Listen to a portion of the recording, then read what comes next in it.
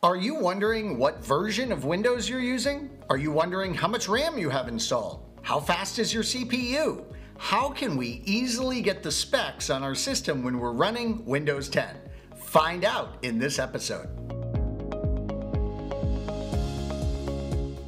So there's probably many different ways you can obtain the information that you're looking for. That's one of the beauties of Windows, is there's always going to be a lot of different ways to do things. Let's cover two main methods that most would use for this. One, a quick overview kind of look at the information. The other, we can drill down into details. So the first method, the overview, I'm going to type about. So I type the word about here in the search area in my taskbar, and you can see the very first link is about your PC. So this brings us into an about area of the PC's settings application.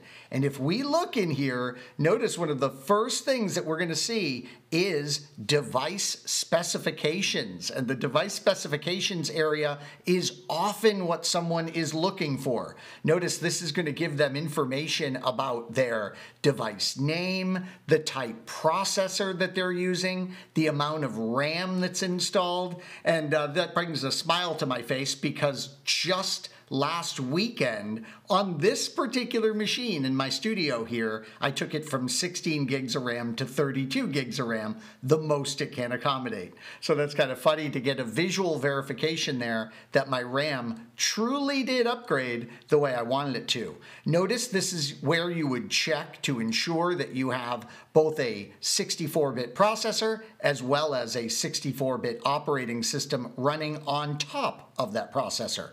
But I'll tell you, a lot of times, this is not the reason we're coming in here, those specifications. The reason that we're coming in here is down below. This has become more important than ever. These are the Windows specifications.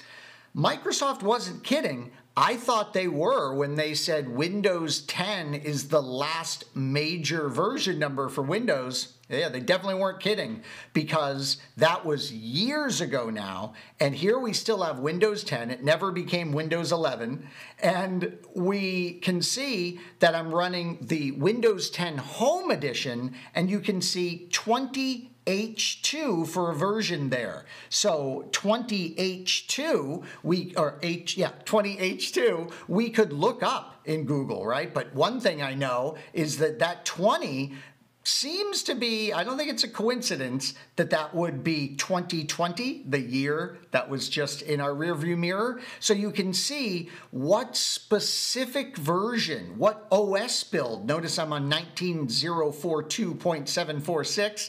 This could often be critical information when you're troubleshooting systems. Have you noticed that yet? Like you go to Google something and there'll be this big long web page that says, are you on this build of Windows? Do this. Are you on this build of Windows? Do this.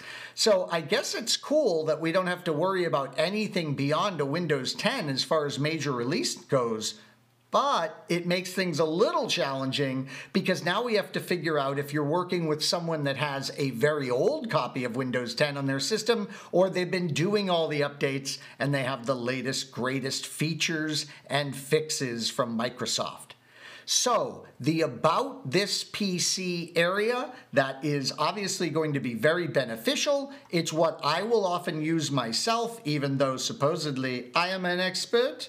But we know that, look, there may be times where we need this information, and that presentation that we just saw typically gets it done. But if we do need to dig a little further, that's when you can go to a much older tool. This has been with us since, my goodness, this has been with us for decades, and this was, oftentimes something you would get to by navigating through the control panel. It's called System Information.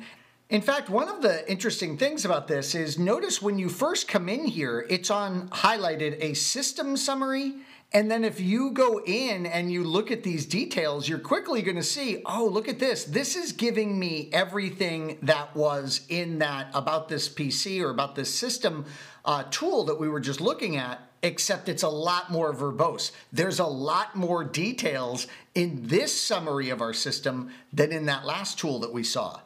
And I told you you could really dig in to get an incredible level of detail.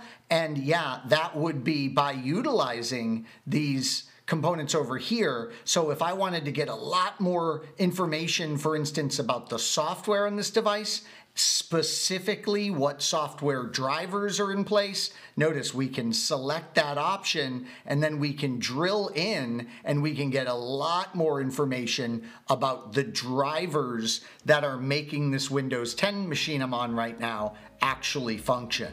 So it's great to have options, 2 different ways in which we can get that information about our PC that we are looking for. We had the About This PC option right there in the cozy settings of the Windows 10 machine, and then we had the System Information option, which gives us a lot more detail. That'll intimidate some, but it may be somewhere we're digging around when we're doing some intense troubleshooting. So I am thrilled that you joined us here to get this look at these 2 different ways in which we're going to obtain specs off of our Windows 10 machine.